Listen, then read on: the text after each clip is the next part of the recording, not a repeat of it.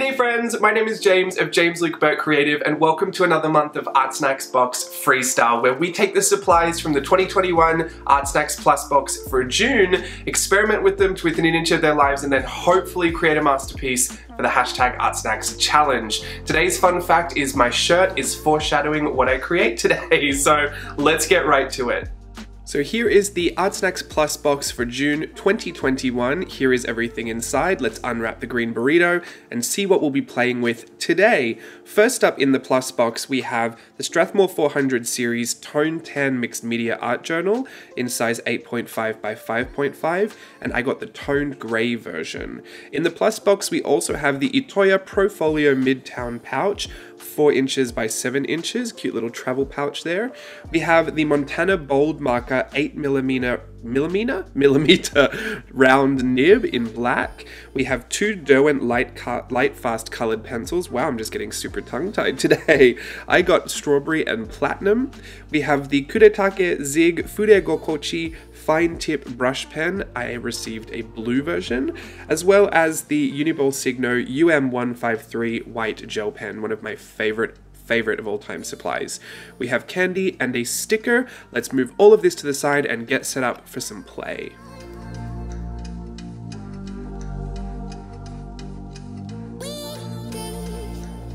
Alrighty, now my marker is primed, a little over primed if I'm honest. I got a little carried away there just watching the barrel flood into that nib.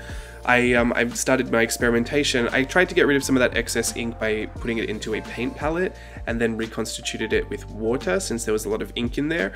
I've known from experience in these experiments that water and alcohol-based markers just don't really mix to make anything. Like this this blue marker is making this kind of blue tint, the brush pen, sorry.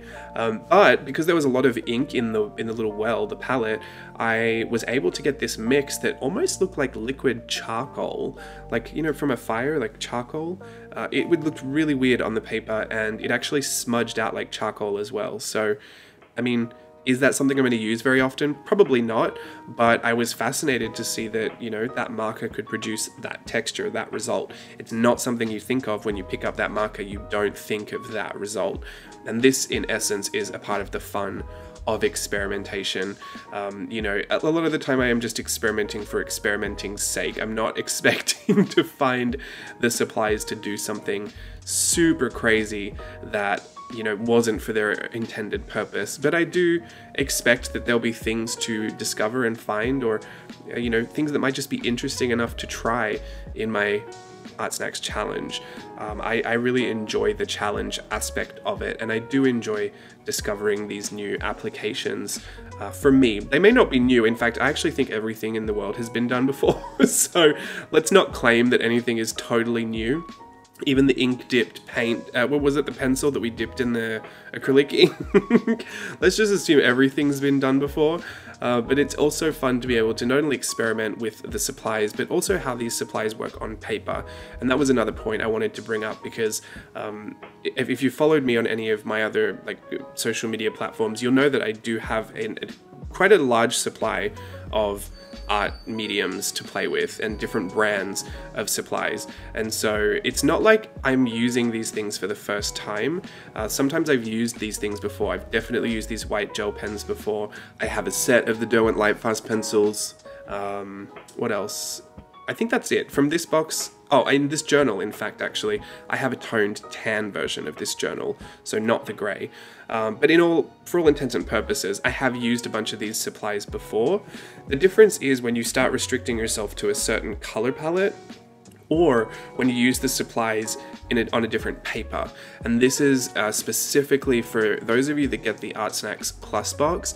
It is a really, really good idea to experiment with that substrate, and that's one of the benefits that I really enjoy about the Plus box, is that there is a substrate to work with, because we can get very, very familiar with certain brands of paper or certain paper textures and paper types, and almost not know that our supplies would be completely different supplies on a different paper.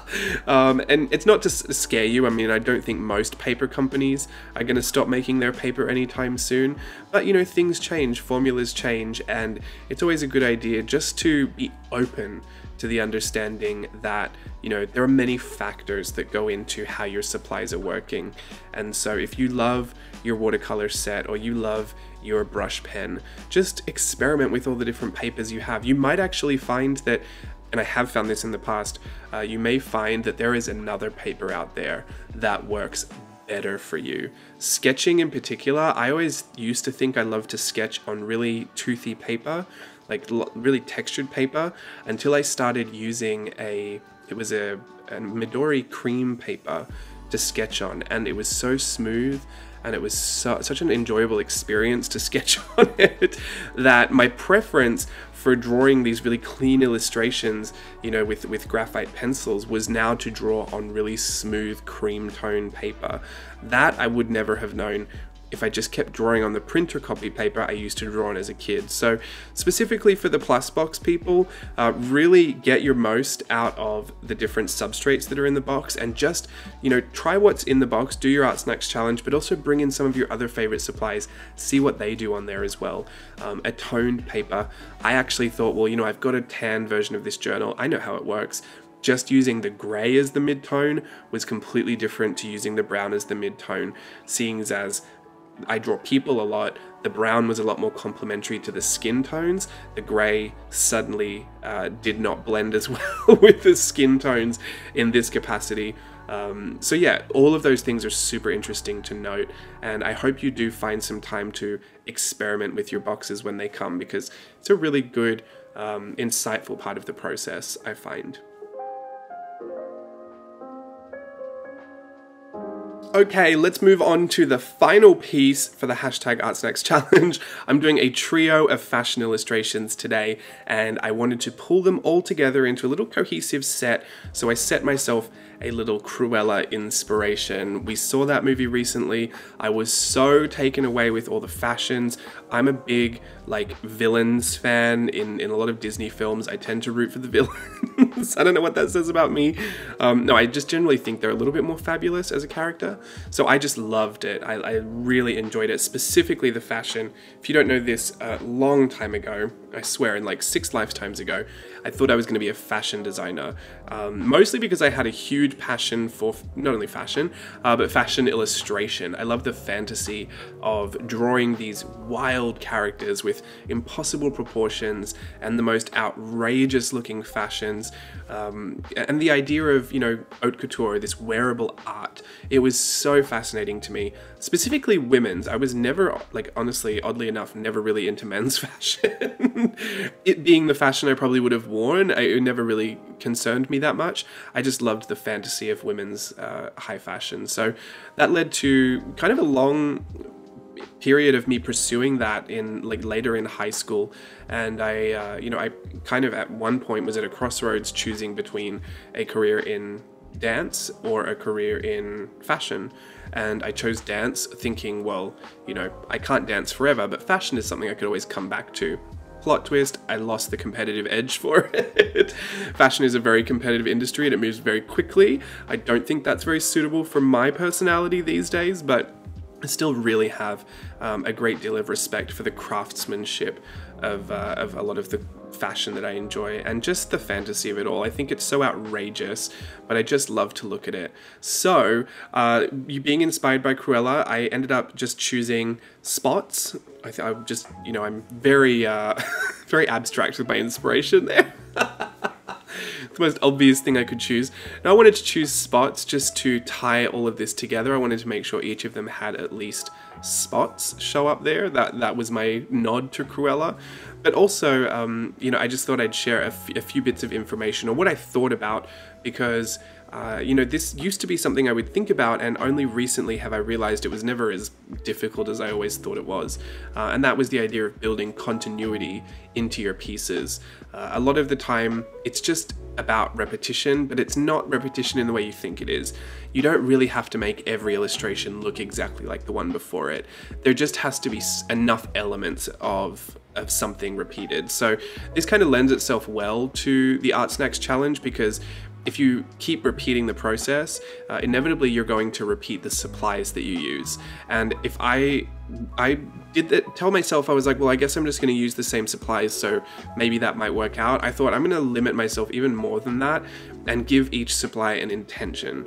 So I told myself, okay, well, I want the eyes to be in that Montana bold marker, so there'll always be big, bold eyes, but I also want there to be a head wrap or a headscarf or some kind of head covering or hair in itself. I want that to be black as well. So no matter the fact that I did all the eyes like differently, or I did the hair or the head differently, there was continuity because I used the same big bold black lines to do that with. So that already builds in some continuity. I used a red pencil to sketch out all my images, and all of them have red lips. Again, just a little part of repetition that shows up in each one, even though it might be different for each one.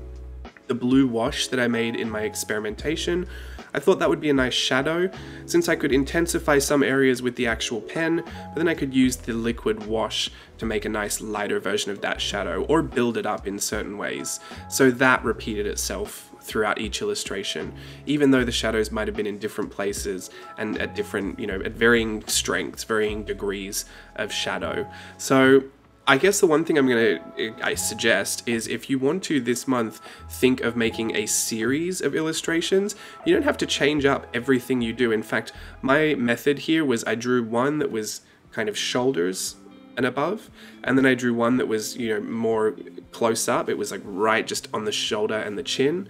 So it was like a really close face shot, and then this one is just zoomed in. You don't even see the shoulders or the neck or anything. It's just half the face. So I kind of did the same image, but just zoomed in and changed a few things, and then kept an intention for each of my supplies, so that I knew that, well, wherever I put the shadows, they're going to be in this blue wash. So it doesn't have to be the same image, but if you have this continuity with your supplies, you can also build continuity with other things too, like the spots. If you notice, each of the spots I did were different. There was the white spots from the first one that were all kind of scribbled and colored in. Then the second one had a smaller white dot around the head. This one here is going to have one of those watercolory, like smudgy white circles in that black space around the edge as well. So there is not just one way to build continuity. In fact, there's a ton of different ways, and depending on how involved your illustrations can be, you may not need to even do as much. Even sometimes I think setting a color palette alone is enough to bring a whole bunch of illustrations together and live in the same family. But for those of you that are thinking about that and maybe giving that some thought when you're doing your work, like I used to in the past, these were just some of the things that were going through my head today, and I think kind of lend themselves well to the idea of the ArtSnacks challenge, because you are already going to limit yourself with supplies. So that in itself sets your color palette, and it sets your textures, and it sets your you set your supplies. So there's really not much you can do beyond that. So this is actually a really good way to learn about continuity in your work, if that's something you're thinking of. It's not something I always think of, but I think it came together really well today, and I was happy to have a set of fashion illustrations.